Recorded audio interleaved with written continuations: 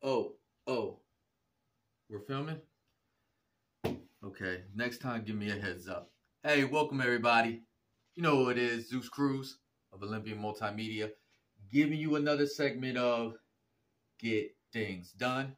As you can see here, today's segment is going to be dealing with filming, primarily promo videos, videography, and how to format and structure your video.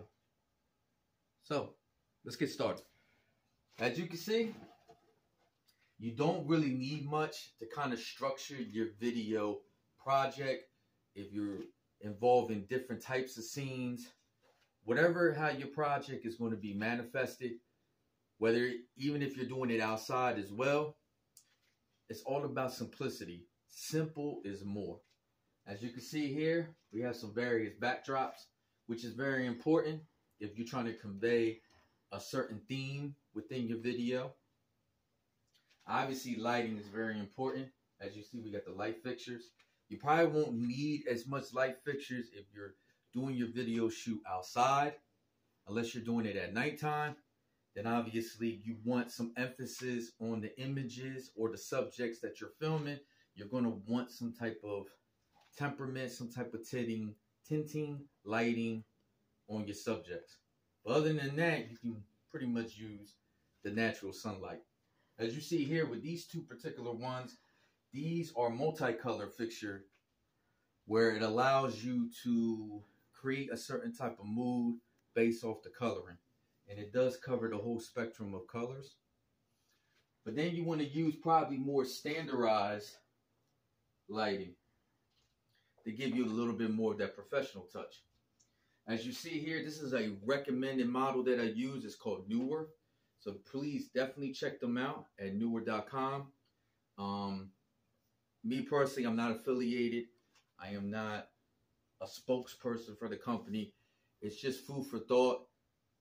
They're definitely a company that I stand by with their products. Very high quality. If you notice here, you're going to get that professional touch with these light fixtures. It gives you the nice border around it to provide enough shading on there so there won't be too much overexposure of lighting on your subject. They're easy to use. This particular model, you can control it with your phone, but as well as you can do it manually.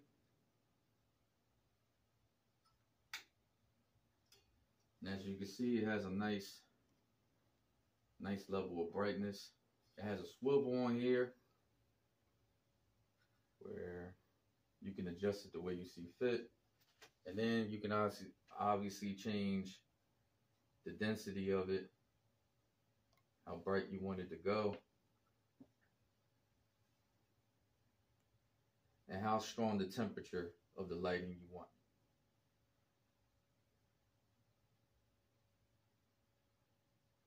So these definitely come in handy, and they're not very expensive at all. You're looking for a set of two, as you can see the other one in the corner. They'll run you about $150 in order to purchase these. And again, if you're looking for that high quality, I would definitely recommend Newer. But again, even with the backdrops, you can usually get some good solid backdrops for anywhere between $15 and $40.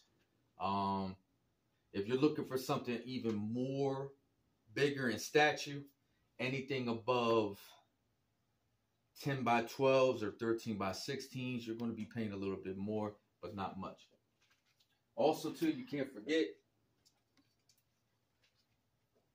you need a good steady tripod as well that allows you to put multiple things in a certain frame, especially if you're involving motion capture within, or a lot of motion capture in your video where your subject is moving from point A to B to C. You definitely need a good tripod with the arm bar to allow you to adjust yourself and get everything in its proper frame.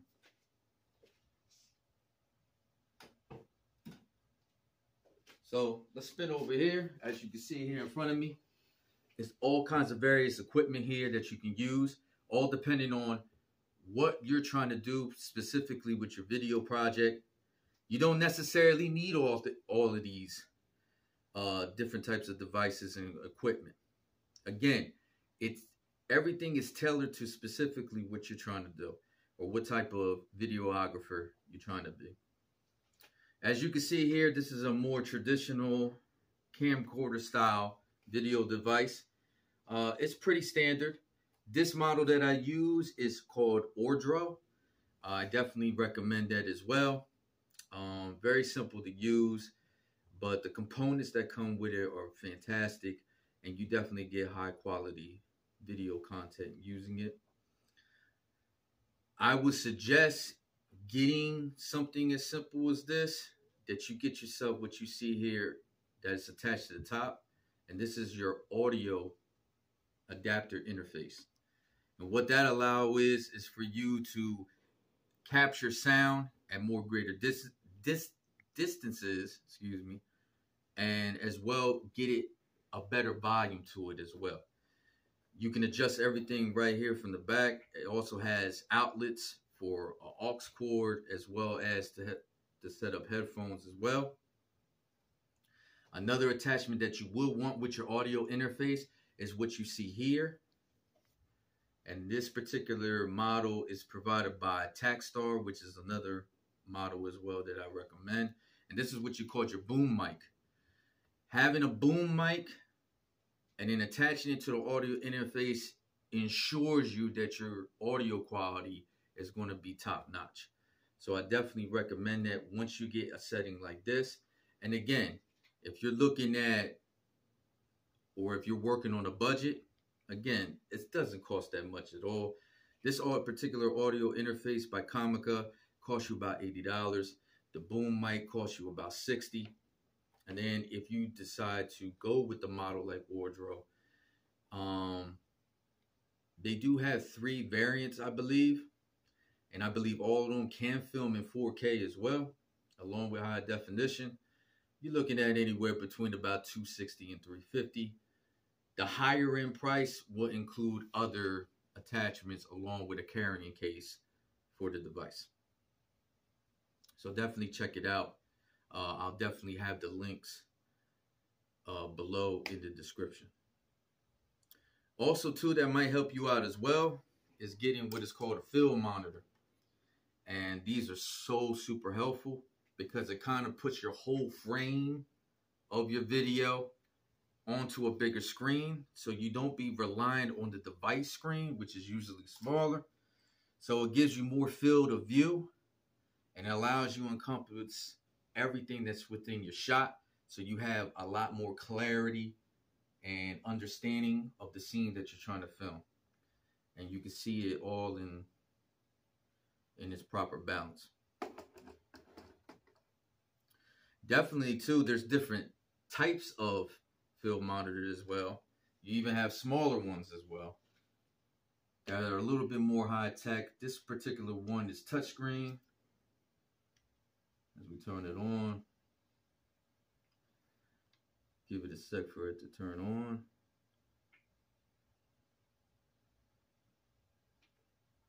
And once you click on it, you can pretty much set up all the different type of parameters on here. If this was hooked up to your device, obviously whatever image is showing up on the screen will show up on here and not the device screen. But again, you can go on here and pretty much control all the parameters and do all your configurations right on here without actually touching your device, which makes it super convenient because you might have to make adjustments while you're filming. Having something like this makes your job a whole lot easier, especially being touchscreen. And also too, it has all the outlets as well. If you wanted to add more components to it, HDMIs, AUXs, and so forth.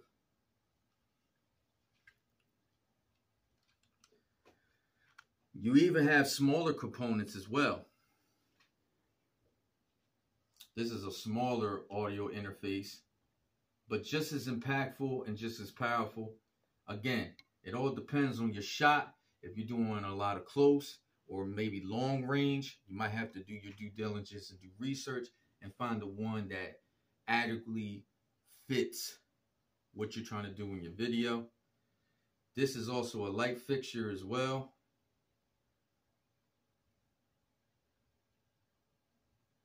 See here. As you see, it's definitely too bright. Let me turn it to the side. But as you can see, you can make your adjustments on how bright the light is. You can put like a tint to it. As you can see, you can also change the temperature of the light and so forth, however you see fit. But whatever lighting that you're trying to get it into, obviously you can make all the adjustments on here. Again, this is super convenient as well if you're working or filming a shot that deals with a lot of shadows and your light density is very low. This definitely comes in handy. Again, you want enough light to be focused on your subject and enough on your frame so that the viewer gets an understanding of what you're trying to do within your video. Usually what you see here, what I just showed you, is usually a nice component for this, which is your typical DSLR cameras. This particular model is the Nikon Coolpix P950. This is definitely my go-to. I love this camera. It definitely comes with a lot of different features on here. And the overhead, as far as learning it, is pretty simple and standard.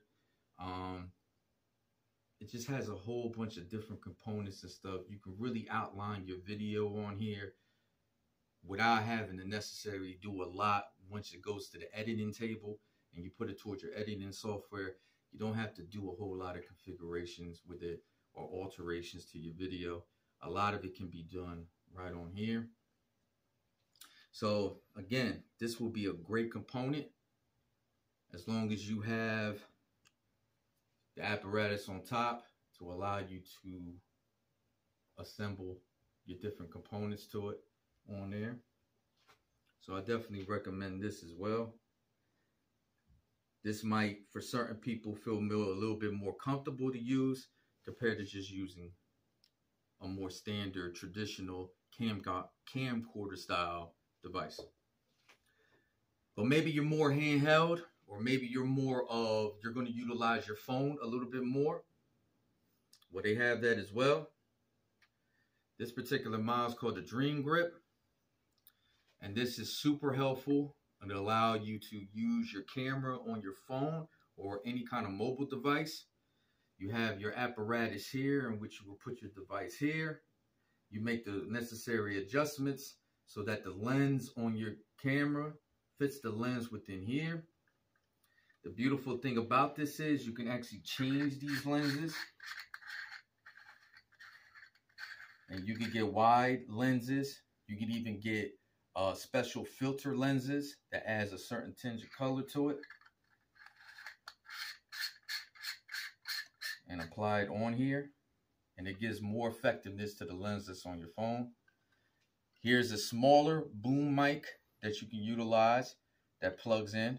This particular model by Movo pretty much goes for any type of camera, whether it's Android or iPhone or such.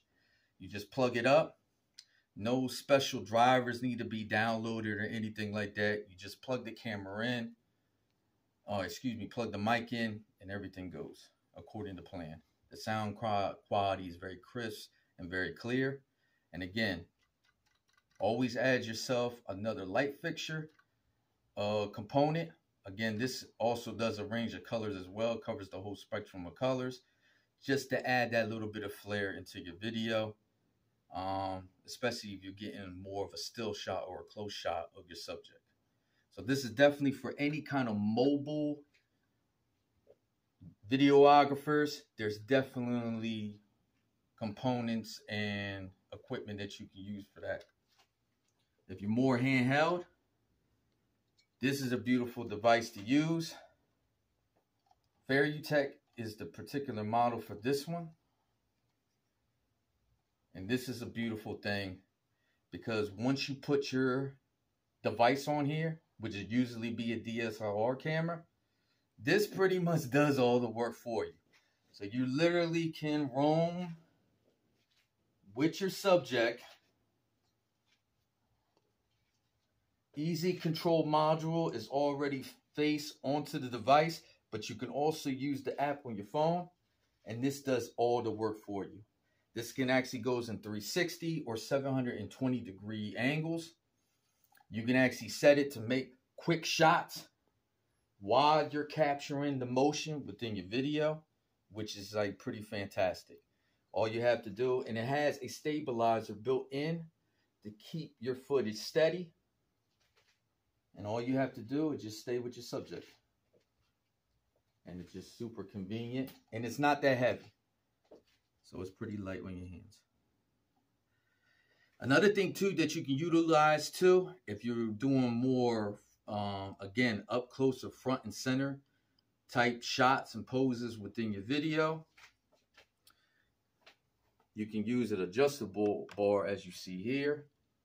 You put your device on top. This particular model comes from Zeddy, and you can literally move up and down and take your shot. It's really great as long as you have an arm bar attachment to your device, but you can actually just move it and go to the pace that you want. They actually have motorized ones as well that controls on its own. You just set the speed into which you want it to go, and it automatically goes into the direction that you want it to go. I particularly like these and not the motorized ones because this gives you more control over your shot and how fast you want to go. Plus, it gives you time to readjust, especially if you have to zoom in, zoom out. You have more of a luxury without taking away from what you're trying to do. And then last but not least, if you're doing more big shot filming, you're encompassing a large scale landscape and backdrop behind your subjects, you definitely probably want to utilize this, which is a special video rigging. Again, this is made by Newer, and you allow this to be up on your shoulder as you have a shoulder rest on here. Obviously, you will put your device here. You use this wheel right here to make the adjustments on how far you want the lens to come in here. You have your blinders on here that allows you to control how much light comes into your frame or your lens. And then the beautiful thing about it as well, you have your film monitor attachment. Again, you don't have to rely on the device.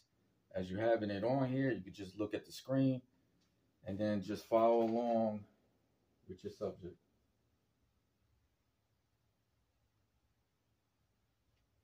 And it has a great arm or hand bar assembly so that you can get proper control of the rigging.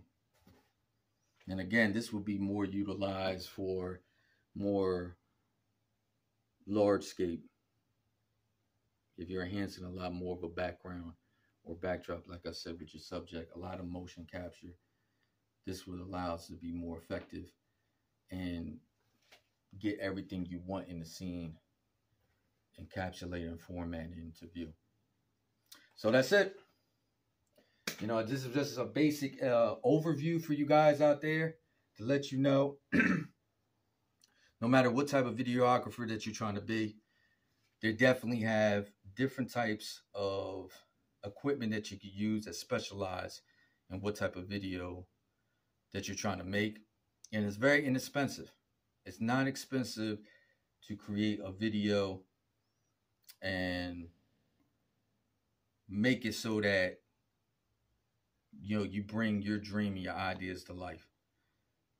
The biggest thing too, don't forget, is when you come to video making, is before you get into videos, have it outlined as far as exactly what you want out of the scene that you're trying to create.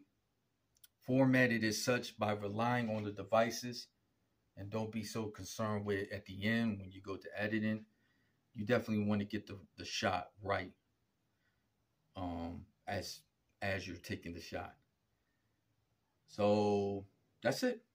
I hope this was informative, and I hope this gave you enough insight, and hopefully it gave you enough fortitude to go ahead and start your video project. So again, this is Zeus Cruz of Olympian Multimedia, presenting you with another segment of Get Things Done. So I guess there's nothing else to say but get things done. Check you later.